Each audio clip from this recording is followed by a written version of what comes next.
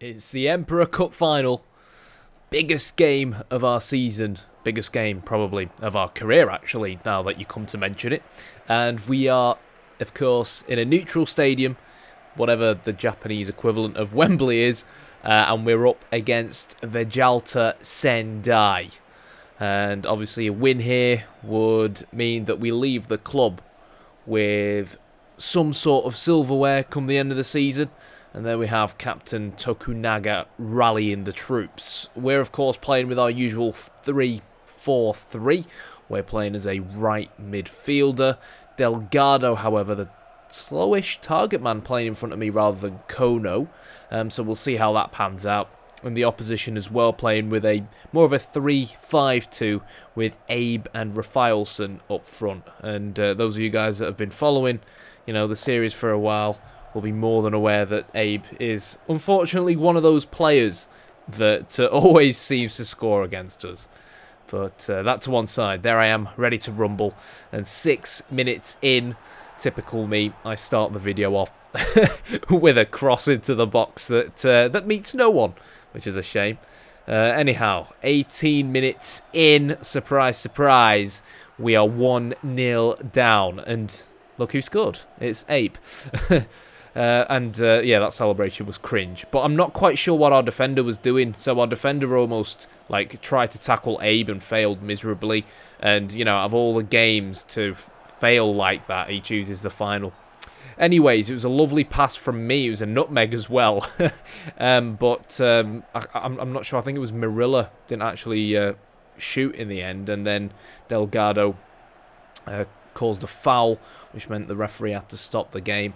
27th minute, dodgy overhead kick. That's the standard overhead kick of the episode. Then 29 minutes, we were knocking on the door, but we just couldn't quite, get the shot off. 31 minutes in, I decided to try and change things around. I go all the way to the byline and then drill the ball across towards a penalty spot. I do obviously score, but it was offside. And then in the 33rd minute, after being inspired by Trent Alexander-Arnold's quick corner kick against Barcelona in the Champions League semi-final, I decide to play a quick free kick of my own. It goes towards Kono on that left-hand side, and how on earth he doesn't hit the target from here, I don't know. I mean, to be fair, it's difficult, first time to take it on the volley the way he was trying to, but I think he just about had enough time to take the first touch. And, 43rd minute, you think to yourselves, right, let's go in at half-time, let's regroup, and then readdress things. But in the 43rd minute, we decided it would be a good idea to concede. And again, I'm not really quite sure who was meant to be picking Abe up.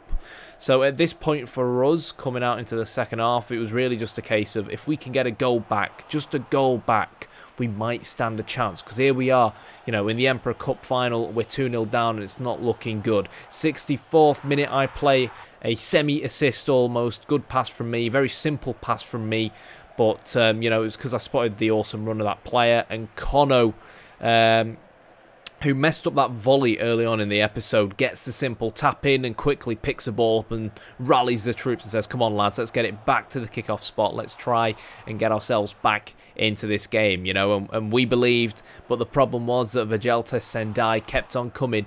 Our three at the back were really struggling up against their two strikers, and exactly what I didn't want to happen happened. I am the team's main source of creativity, and the gaffer decides to take me off. There's the second dodgy overhead kick of the episode, by the way.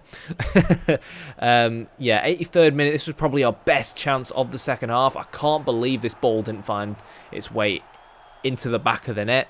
And then pretty much with the last kick of the game, it was a cross that was quite dreadful, to be honest. And there we go.